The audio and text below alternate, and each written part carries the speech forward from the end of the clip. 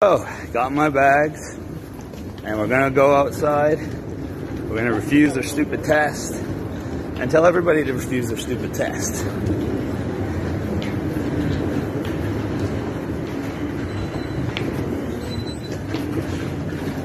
So, yeah. Hi.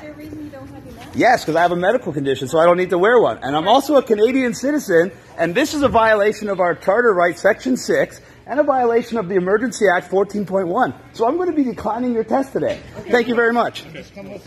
No problem. I'll happily do that. Everybody in here, if you are a Canadian citizen, simply deny the test, deny their quarantine, and there's nothing you can do.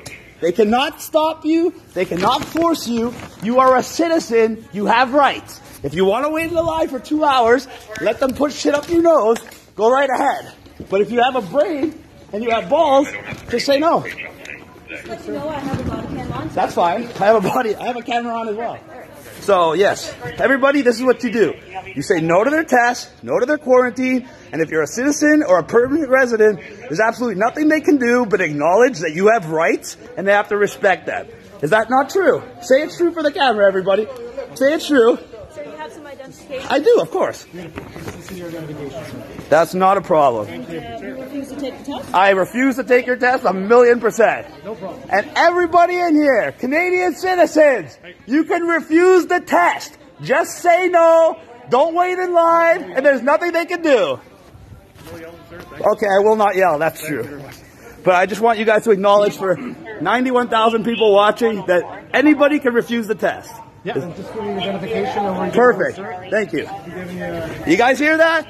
Straight from the horse's mouth, straight from the police. Refuse the test. Ooh, I'm getting a ticket. Oh, not another one of those tickets.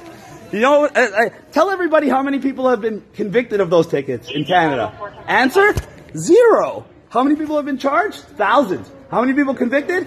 0. Why? It's a violation of our charter rights. So when that ticket goes to court, they throw it the fuck out. It's that simple. So I'm waiting for my little fine.